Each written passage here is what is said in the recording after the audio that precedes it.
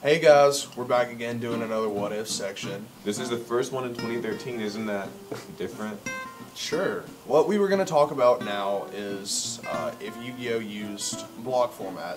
Games like Pokemon and Magic is, I think for Magic they use a time period, they might use that in Pokemon too, of sets that they use. I think for Magic it's a year thing. For Pokemon, I'm not exactly sure, but they, over a course period of time, they start to make it where old sets, the cards can't be used in them anymore. So basically, like, every set is going to eventually be phased out, and like you said, staples. Usually, some staples tend to get reprinted, but the sets themselves will eventually be phased out, and so that kind of it makes the game interesting because it sort of substitutes as a ban list.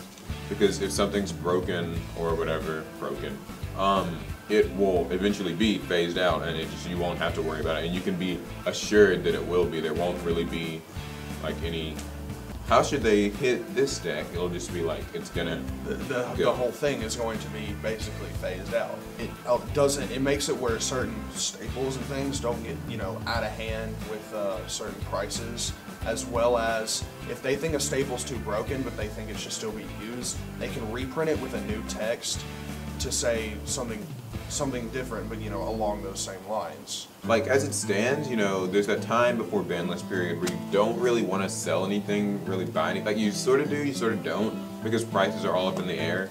But in a block format, you'll know that everything is going to get phased out. Like you'll know exactly what day this card will get hit, and so you can know like how to buy and sell. Now maybe this will be a bad thing. I think it would keep prices under control. Nothing would ever get to that out of hand point because of the impending fact that it's going to get, banned or whatever. People have said either 12 or 24 months works. Both of them work very well. Usually going out of, usually going right after Nationals. There's a period of Nationals, after Nationals, July and August, where there's literally nothing happening. There's no regionals, there's no events. You would have a transition period of phase out old sets, and I know what Magic does is whenever their transition period cuts off the past sets is they release one giant set that they reprint things and then they bring out what new card types would be coming out. I think that like a 12-month cycle would be really cool. I think a 24-month cycle would be interesting. I think it would get a little out of hand. I think 24 months is kind of a long time for some stuff to be on top. Now, the question I have that I haven't, you can tell we didn't research this. The question that I have is like, if say, okay, Abyss Rising was released in November, like early November or something, right? Yeah. Okay, so does that mean that next November, or well, November 2013, it would immediately be like cut off, or would it be like every July, everything gets chopped off? Because that would mean that like technically Abyss Rising only got maybe like 8 months in the market. And so, how would that work? I have no idea. The difference between Pokemon and Magic is Pokemon, it doesn't have a specific time where everything is cut off. Oh, it's just... Each set they release, they have a certain number of sets that are supposed to be in the format, and each new set they release, the set farthest back is cut out. They implement small reprints every so often of certain cards just to keep them live, like double colorless. So like they have it probably, let's just say it's the third set to the last now. Well, in 3 sets they're probably going to have to reprint it again if they want to keep it in the game.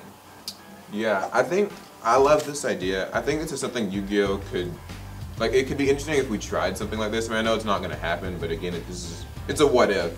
So like, I mean, think about it just right now. That would mean that if this current format or this block cut off in July, like a week after Nats or something like that, that would mean that you wouldn't really need to worry about Mermails getting hit or windups getting hit, because you would know they would just go, just buy, they're gone. And if you did it of transitions of each set, and if we only had, what do we have, like 4 sets a year? Yeah. So if we did like 4 or 6 sets in the current format, then by now I think that windups and inspectors, they wouldn't be here, and like some rabbit Yeah. wouldn't be here because the sets would be phased out.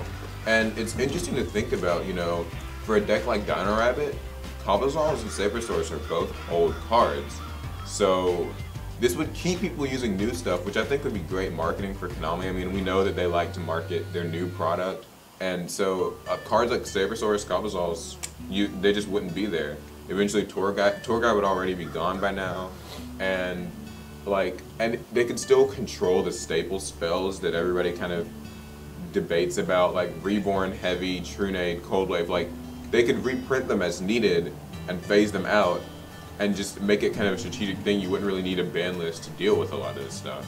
As the format changes, they could change that easily, and they wouldn't have to have it, you know, at specific times. I mean, it sounds like something interesting. It sounds like something that could kind of change up how Yu-Gi-Oh! Like is viewed. How I don't think it would change like the meta itself, but it would change just so much about like events and planning and things like that. I think it'd be like a more positive than negative change. There would have to be a lot of thinking and time going into it, and it would take a long time to actually, you know, get the Yu-Gi-Oh! Community to even transition it into it. I don't know how well it would resonate, but that's why we're asking you. So leave comments. How do you think this would change the game? Do you think it would be a good change, bad change, average change? I don't know. Anyways, so I hope you enjoyed this episode. Give us suggestions for other things to talk about, and remember to like and subscribe. And in the comments, tell us how often you want these to be posted. bye guys.